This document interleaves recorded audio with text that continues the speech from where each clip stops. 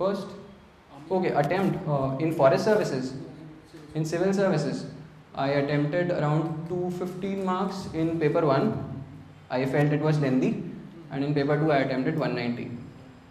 I thought, and it was very difficult. No one has attempted more than 190. It was a very difficult paper.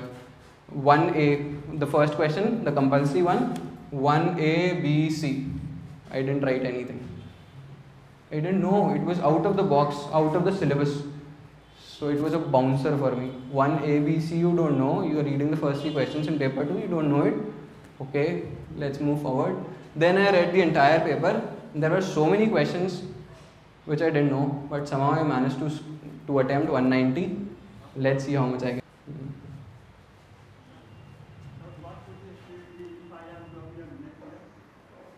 Cool यार, next year तो बहुत time है. Just keep doing math अभी.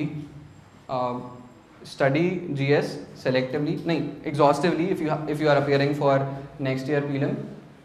But your main focus should be math.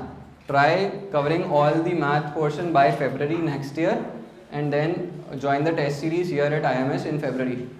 So you can write 1 test series in February, just like me. 1 test series in February, 1 test series after prelim, and that will be fine. In forest service interview, then they told me, okay, how do you justify both the degrees? What have you done in your college? So they asked me about some projects and all. Then they asked some specific questions of mechanical. They asked me what is POT, what is CMS, engine कैसे चलता है. Then they asked many questions on biology, genetics बहुत सारा पूछा, many questions on biology, evolution कैसे होता है, gene pool, genome, ये सब क्या होता है, bioengineering क्या होता है, many questions on biology.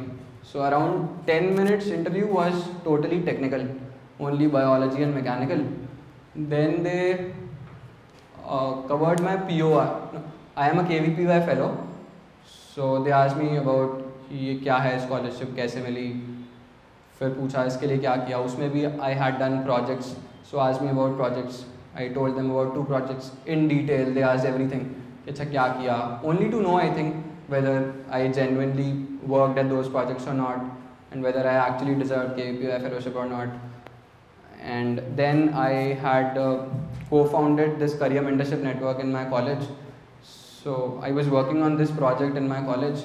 So then they skipped on to this, okay, there was a ma'am sitting there and she asked, okay, let's say I am your mentee and you are my mentor, so convince me that I should not prepare for civil services. So ये सब ऐसा discussion हुआ. Basically she was trying to know what my motivation for civil services is. तो 5 minutes उन्होंने मेरे को इस चीज़ पे grill किया. So most of the interview was technical.